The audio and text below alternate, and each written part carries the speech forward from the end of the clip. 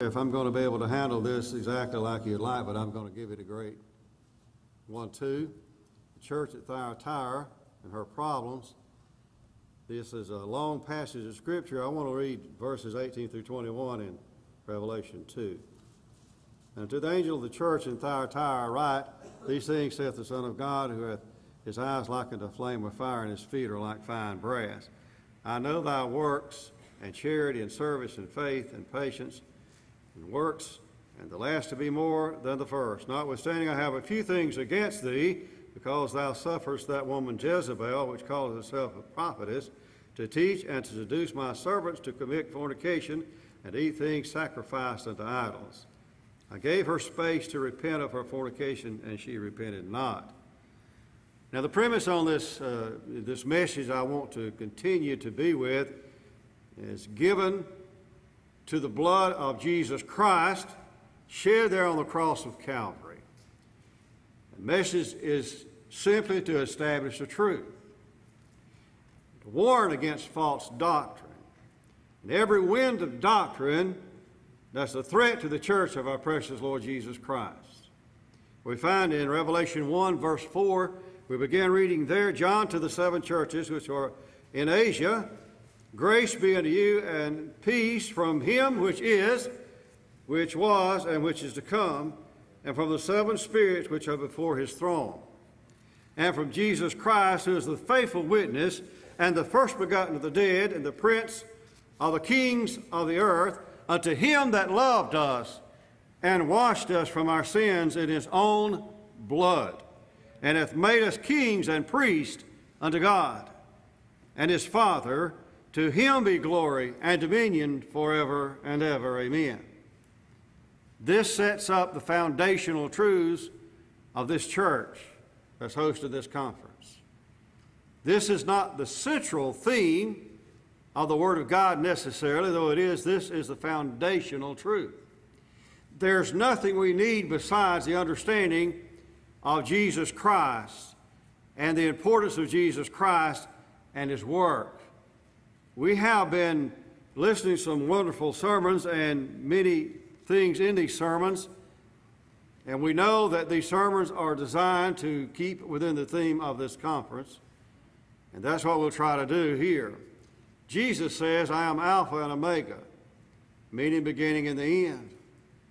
There's a lot to be said about this, but we'll just say simply that Jesus Christ is all in all, Almighty God, the great I am. He's the one that sent Moses out. He's the one that sends us out. He's the great I am. Meaning he has all authority in all the things that he does, meaning he is authority himself. In John 1:1, he says that in the beginning was the Word, and the Word was with God. And there's a little article that was not put there. In our English language should be put there, the God.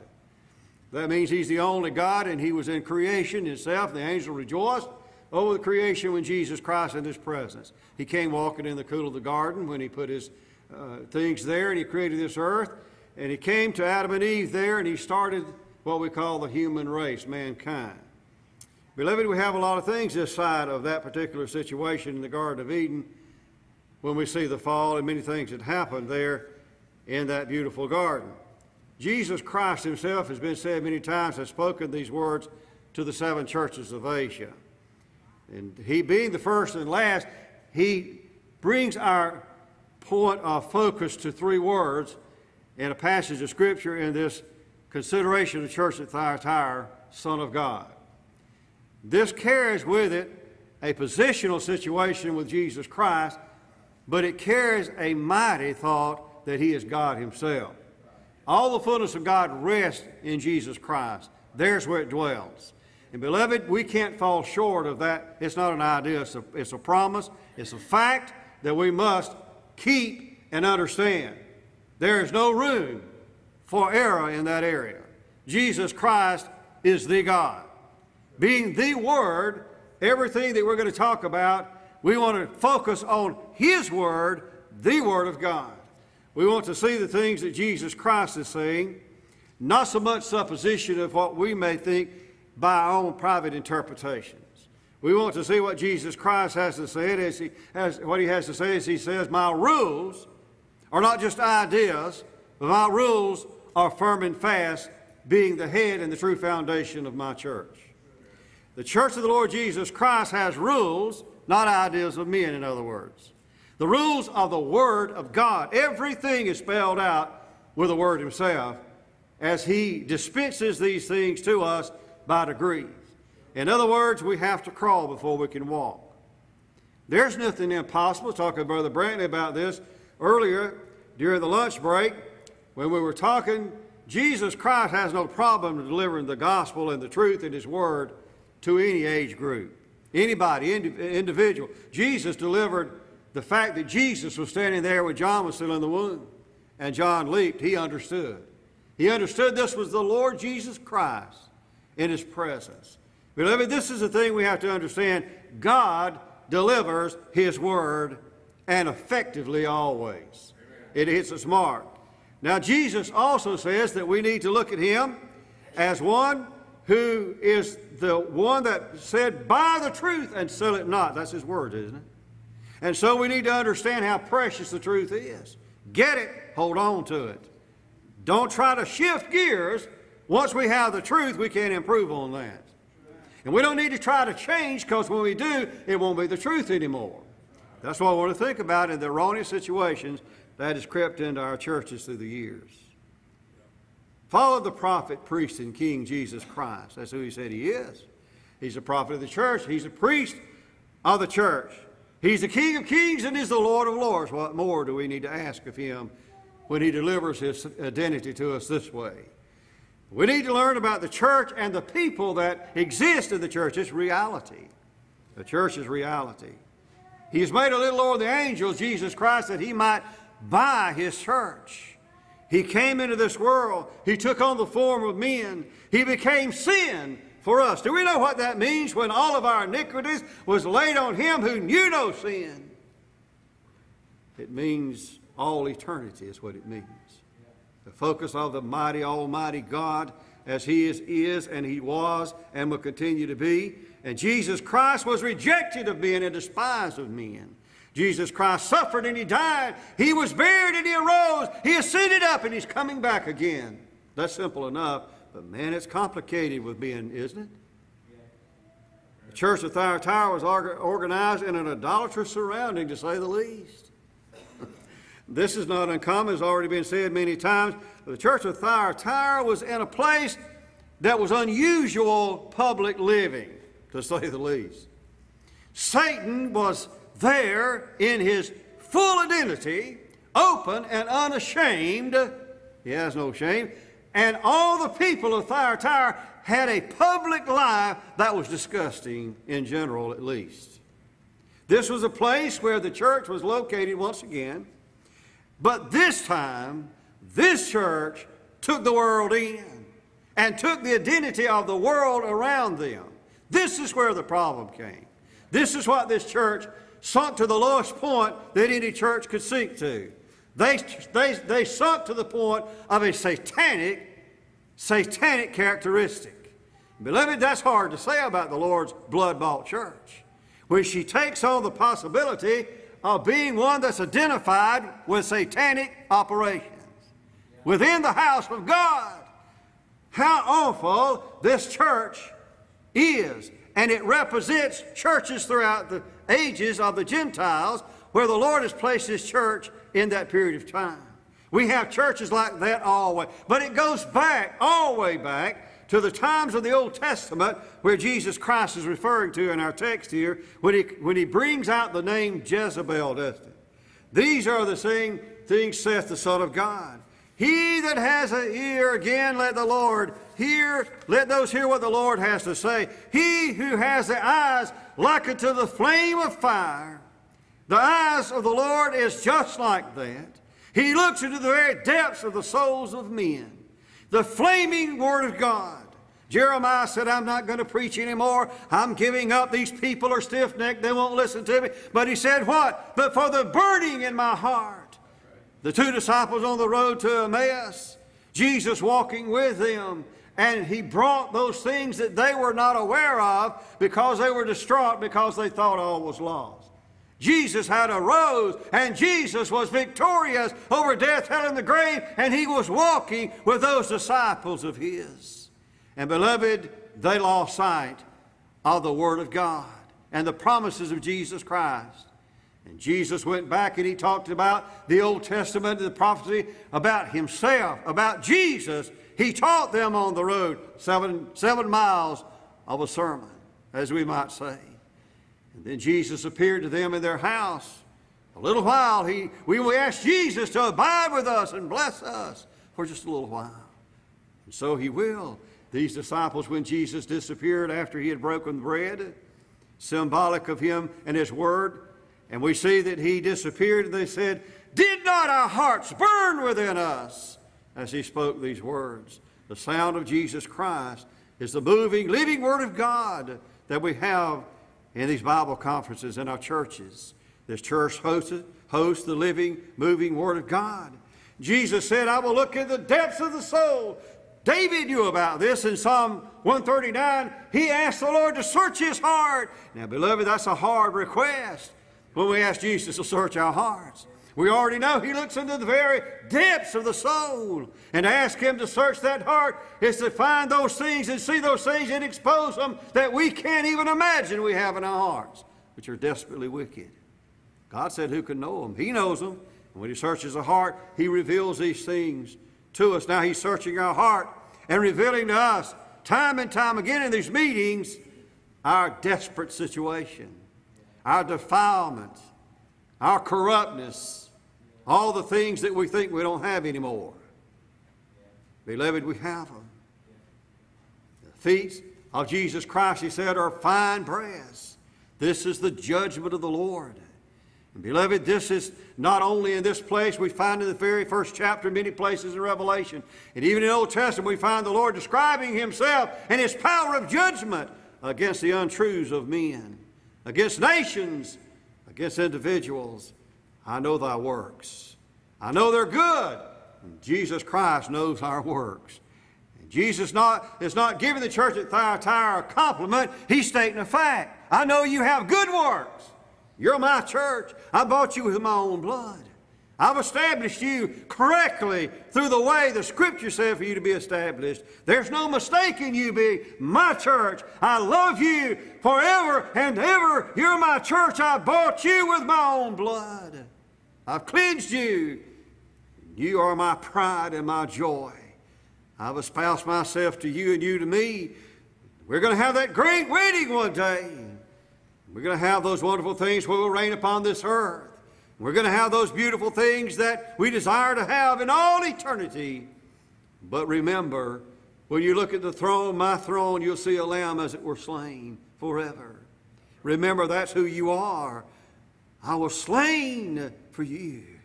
It wasn't a pleasant thing, but it was the thing that had to be done. It was a righteous, eternal thing that I did. So we know that he's placed in the church faith, hope, and love. And the greatest of these, he says, in 1 Corinthians chapter 13, is in verse 13, the greatest of this is love, charity. Notwithstanding, I have a few things against you. Have you heard the Lord say that to you lately? Notwithstanding, I have a few things against you. Church, individuals. The old Babylonian Empire under Nimrod and Semiramis was a corrupt situation. We know Semiramis. We know about Tammuz. We know about all these things that she brought in this idolatry and all the deaths that came and all the things that came under the power of Nimrod enforcing all of her idolatrous ways. And it had not been for God and his prophet intervening, Israel would have disappeared. God would not let this because Jesus was the promised seed in her. And therefore, he stopped Semiramis and Nimrod. He stopped Baal. He stopped all these things in the Old Testament when we find the worship of all these things, the sun god that was here in Thyatira and all these things, all this corruptness. He stopped this in the Old Testament that we might find Thyatira in the New Testament doing the same thing. And he had to visit her also. We find Jezebel, the wife of Ahab. We know the story, the daughter of Ethbaal, the Zidonian. We know this. And this reference being made to her false doctrine, being practiced in this church, was a terrible reference. It was an awful and pitiful thing. And to say the least, it was very corrupt. This was a thing that Jesus Christ took no pleasure in, but he certainly does it. He brings those things that are festering to surface, doesn't he? So he's made reference here to the practice of this church. And he identifies many churches that he's bought with his blood. Shamefully, we have to admit it. In other words, there's a worm in the apple. Jesus Christ is revealing this worm. Jesus Christ has looked into this church and revealed her to us that we might learn, be admonished with these things. Eve ate the forbidden fruit in the Garden of Eden, and Adam willfully, in a terrible act, though it was necessary, agreed to transgress the law of God with her. It was needful, but it's still judged. It's still brought up, but it brought us to Genesis 3:15 and the necessity of that. We need a Savior, and this is what we have as a result in Jesus Christ. Nevertheless, we have spiritual adultery. We have terrible sin against the Lord in His churches. And beloved, this is the false doctrine of such corruptness that Jesus is warning us about today, that was brought into this church. But His fiery indignation, the Lord Jesus Christ came upon her. And I'll say when it did, beloved, there was much pity for the church as being His church that He loved, but there was no pity on that sin. The fiery indignation of Jesus Christ looks into this sin, and it takes it and divides it asunder and takes everything about it, and Jesus Christ judges it bit by bit, and in a whole, Jesus Christ will cause it to be broken into shivers and pieces. Jesus Christ will do that. We have an adulterous action here with the church, the rule of practice and order in her adulterous ways. Now, Jesus Christ was not hesitant in delivering this particular message to her when He found there and saw there and reveals to us that this was a place where all of these, the offices of the church was subverted, and we find that it was filled with those who were not qualified, and especially in one situation. The ways of ungodliness was being led by that which leads the old whore out of the water that day when Jesus Christ later on has revealed her in her judgment. This is the same kind of situation the church at Thyatira had possessed and was in her and all around her. That Greco-Roman way and the way of idolatry was in full sway with the church at Thyatira. The Babylonian doctrine was destroying this church. Beloved, and to know what the Babylonian doctrine is to know that this is the empire of the Antichrist, the empire of Satan himself. And beloved, we know this was in the church. Jesus said, that suffers that woman Jezebel, that Jezebel of a woman. Brother Paul, I didn't want to make this date, but I had to make it. And here we are. She's now, I'm with her. We're with her, but it's not good. It's not pleasant. It's pitiful. It's a sad, terrible thing to have to make a date with her again. The prophets of old had to be with her. We see her murderous ways, her hatred, being the son of one who was a prophet of Baal. We find that also she was a prophetess Jezebel, and she was a hateful, satanic woman, to say the least. And she hated the prophets of God. And beloved, it was no surprise for them to have to be hid in the caves to hide from her. And it was no surprise that Elijah, who had the power of God to destroy, rain down fire from heaven and pray to God and destroy 400 and so prophets of Baal. It was no surprise this man had that kind of power God had given him as He sent him out as a prophet. But it's no surprise that Satan is so. Listen, don't think for a minute that we're facing a different Satan today. This Satan, Elijah was so afraid of Jezebel, who was possessed with this Satan, that he ran as far as he could run and hide. He didn't trust God. We talk about trusting God, but I'm going to tell you, beloved, God is warning us as individuals and our families. He's warning this nation. He's warning this church and all the churches represented. He's warning us. Satan is real and he's powerful. He's not just the prince and power of the air. Don't just pass through that lightly. He is a powerful, powerful being. Beloved, we need to understand that when we see these examples that Jesus has brought to Thyatira, That Jezebel, that Jezebel of a woman is there with you. That's a scary and an awful and a powerful thing that existed in that church. It wasn't a light matter at all. And he said she calls herself a prophetess. Jezebel called herself. She wasn't called out of God. She was full of Satan. And beloved, this is what he's telling the church at Thyatira. Listen, Jesus Christ is angry because this church has these idolatrous ways in her and has this leader in her. Now we're getting to the meat of it. And we're going to talk about that in just a second. Of what's really going on with this church. You're going to have to spare your ears and your hearts just a few minutes with me. Those who saw her wonderful works and hide our face in shame together, saw her adulterous works. Yes, it was the way of the Nicolaitans also. Nicolaitans, they were a dominant group of people. They dominated the people. We know her doctrines in Christ. We know he hated her. But it wasn't just hinted at with Thyatira. She was practicing these things, actually had these things in full force. The likeness of Balaam in the Old Testament and all these things, the condition had developed. We have churches that ignore the Scriptures and actually endorse. I want you to listen to me. Churches that ignore the Scripture and actually endorse homosexuality. You say, not our church.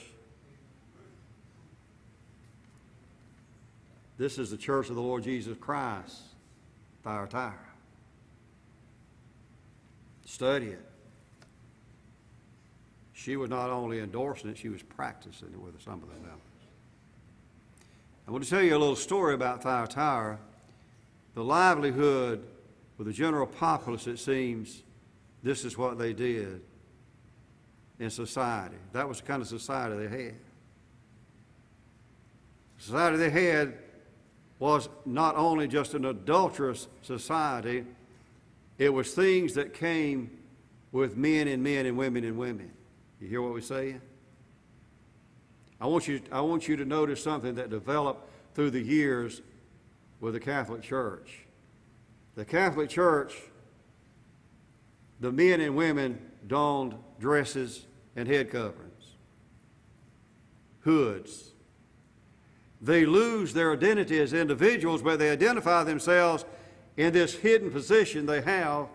They identify themselves as corrupt and secret and in dark mode of mind. That's the purpose of this dress. They have a different reason, but the reason they have this is because the history has brought this to surface with them, and this church practices these things. We have the monks, and by the way, that's not spelled completely yet. The word's not finished. Monkeys. It should be there. And then they have nuns. That's spelled wrong. It's N-O-N-E, not N-U-N. So we know these are the people that fill this church, and these people are corrupt, and you have all of this homosexuality there, you have all of this adultery there, you have forced adultery, forced homosexuality, and the church of the Lord Jesus Christ at Thyatira was having these problems. And it got to a point, they said their excuse was, we have to be like Jezebel. We have to identify ourselves and take the truth of the church and the true worship of God and imprison them and have them put to death by the enemy. We have to be the guide and the instrument. We're inside. We can do this better than anybody else can. Kill their own people, God's servants. Destroy everything Jesus Christ has given them. Make mockery of Jesus Christ is one thing, but the hatred they had for Jesus Christ, the hatred they had for truth and cleanliness in Jesus Christ, beloved, it was there. We have devil heresies there. If it ain't right, it's wrong, beloved. It ain't right there. And it's wrong, beloved. Jesus Christ said that wicked Jezebel, that killer, that satanic person is there in Thyatira. You have that identity. Now, if you want to argue with Jesus Christ, if you go back and see what he's referring to, Jezebel, you know he's identifying Thyatira with her. And he's identifying her actions with that too. And if you know what she did and what she practiced as a prophetess, adultery and every kind of sin that's imaginable, things you can't even think of, that's what was there. Jesus Christ said it. Argue with him if you don't believe it. If you don't agree, argue with him. He said that Jezebel, meaning that these things she possessed, was there. And then we're going to take it a little bit farther. Not only that, it was spiritual adultery. Meaning everything in the world was going on against the truth of God's Word. Now, you say, well, it's not happening in my church. Now, hold on a minute. Give me just a second. Romans 15:4 says, for whatsoever things are written aforetime were written for our learning, that we through patience and comfort of the Scriptures might have hope. Verse 14 says, and I myself also am persuaded of you, my brethren, that you also are full of goodness, filled with all knowledge. Now notice, able also to admonish one another. And beloved, that's not going on in our churches like it should. Then we find in Ezekiel 23:37, in case we hadn't seen the core of this corruptness in Thyatira that has existed since the fall, that they have committed adultery and blood in their hands, and with their idols have they committed adultery, and have also caused their sons, whom they bear unto me, to pass from them through the fire to devour them, offered sacrifices of the children, whatever you may draw from this, beloved. These things that we see in Thyatira is a thing that's been continued since the fall of men, and Satan is at his best in this situation that Christ is addressing. Replacing the truth, worship of our Lord Jesus Christ with adulterous ways of men. The Word of God is no longer the only authority in many churches. We have in our existence today of the Lord Jesus Christ. In many cases, churches do not have the Word of God as authority, and the ways of God and the Word of God as their authority anymore. Men became the authority of these churches. We have that progressiveness of the personal views of a person that takes the place of the true Word of God. I want to make that very clear. This is going on in our churches. In other words, the old Scripture and its teaching no longer needed. And I'm going to spell it out. The King James Version is no longer needed. Yeah. And the Word of God, beloved, where it came from and on and on. The progressiveness of these people and their views is taking it away. A way to divert the Scriptures and true teachings is to say the church is wrong and doesn't understand the true meaning and the teaching of the Lord Jesus Christ. And that's going on. Our churches are being torn apart by the naysayers. Well, the time will come when they will not endure sound doctrine. Christ warned us about it. But after their own lust shall they heap to themselves teachers having itching ears. They shall turn away their ears from the truth and shall be turned into fables. Beloved, he's talking to the church. Worshiping the creature rather than the Creator. The Lord punishes those who fall into adultery, beloved. All can see the judgment of God upon Thyatira and upon those churches today. Acts 20 and verse 29, for I know this, that after my departing shall grievous wolves enter in among you, and not sparing the flock. Also of your own selves shall men arise, speaking perverse things, to draw away disciples after them. Beloved, that's going on in our churches today. That's a sin and disgrace. That's ways of Satan. Beloved, all of a sudden, after all these hundreds of years and even thousands of years, the church suddenly is wrong. The Word of God suddenly is not good enough. It's not right anymore. So be on your guard. False teachers tend to rationalize away the truth so much that they compromise their convictions and end up doing the wrong things they know that are wrong. They know they're wrong. We may think teacher or the teaching may sound good when it isn't right at all. We may think everybody else is doing it, so can I. Whether it's physical adultery, whether it's all these things that's being endorsed by churches, or whether it's those things that are lies concerning the Word of God and the church of the Lord Jesus Christ, we may blame it sounds good for our erroneous ways. We may say, I'm in so much stress with the way things are going in my life, I need a little relief. Quote that little. Put it in quotation. We say that this is a way of interpretation of the new way of the interpretation of the Scriptures. It's easier to read and understand. We may say the church had it wrong all these years with all the way it uses the offices the Lord Jesus Christ gave to her. The Lord Jesus Christ gave to her. It's wrong. It's not being done right. Really? We no longer need to practice the historical ways. The old ways were not rightly understood and practiced. So we're making it right today. That's the heresy. Beloved, I'll say in closing, get a grip, churches, church members. The old landmark missionary Baptist church will be obsolete to you and to me. The way we know it, the church we're in, the church doors will be closed. What happened to Ephesus that met every day for 2 years? The church that you're a member of will have the truth change into a lie right before your eyes. Psalm 139 and verse 23 says, "Search me, O God, and know my heart." All of us need to get on our knees and ask God to do that. With all of us, we need that. Try me and know my thoughts. See if there's any wicked way in me, and lead me to the way everlasting.